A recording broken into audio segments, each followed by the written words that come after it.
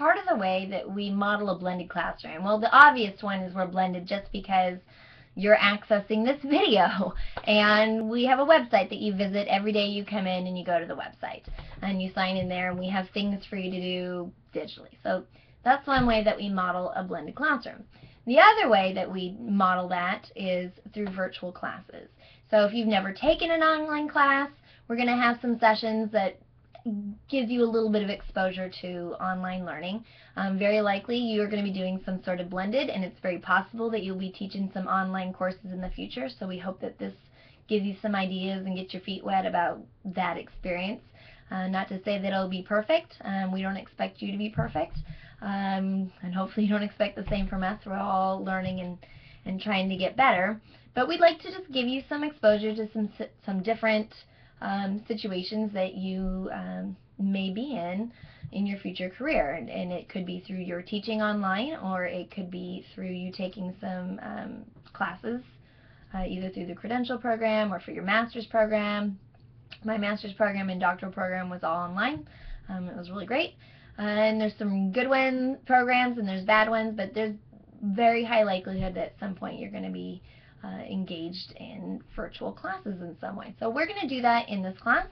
The virtual dates are listed on the syllabus, so you want to pay attention to those. We also make announcements in the Google community. So again, it's always really important that you are reading the Google community twice a week. And if you're not sure if we're having class face-to-face in person or if we're having virtual class, post a question to the Google community. Someone will answer. I check it almost daily. So we'll make sure we get that clarified for you. Also, I send out a newsletter every week if you sign in with the correct email address. So that's kind of the tricky part of that. If you accidentally misspell your email, then you're not going to get the newsletter. But I send out a newsletter each week, and I would mention, hey, don't forget, next week is virtual class or it's face-to-face.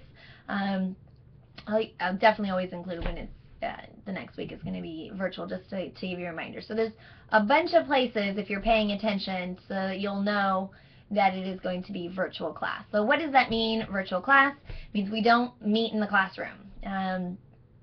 Sometimes you can get one of the other teachers to let you in the room, but we won't be there to let you in.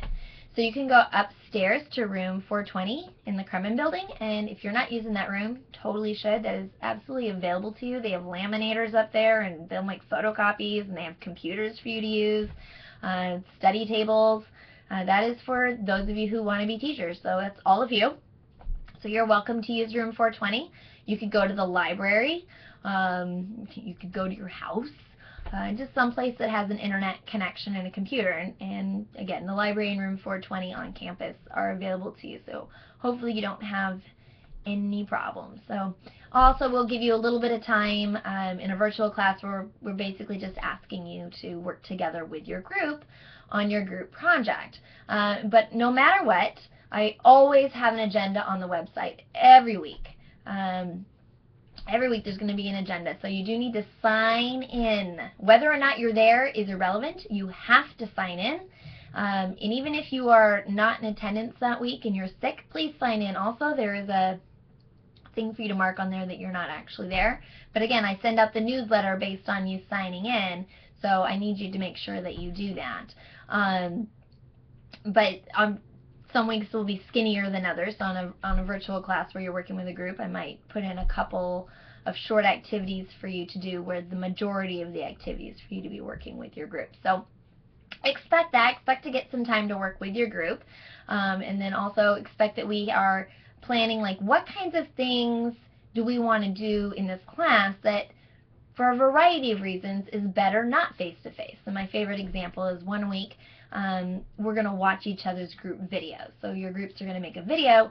Having 30 people in a room all watching videos at the same time is less than fun. So it makes a lot more sense to say you should wear comfy pajamas and eat some popcorn and watch everybody's group videos in the comfort of your own home. There's no reason that we have to be physically in person to do that particular activity. And so just remember, as you get to your classrooms, is what kinds of things have to happen in a teacher gives the information kind of model, and what kinds of things could you let students explore and learn on their own. How to use a chainsaw is not a good example of that, but how to draw concentric circles might. And then what kinds of things could students do on a computer versus needing to do in different medium, and what kinds of things away from class versus in class. And so that you design all of these environments really intentionally thinking, why is this better? So that is something that we do, is we have specific objectives that we want you to learn, and some of them are better not face-to-face. And I know for some of you it's going to be really frustrating because you're not used to it, but again, this is an introductory class, and we'd like to introduce you to some online and blended. And yeah, it might be a little bit uncomfortable, but you don't learn on accident. You know, you just got to get your hands dirty and give it a go. So that's going to be part of the course.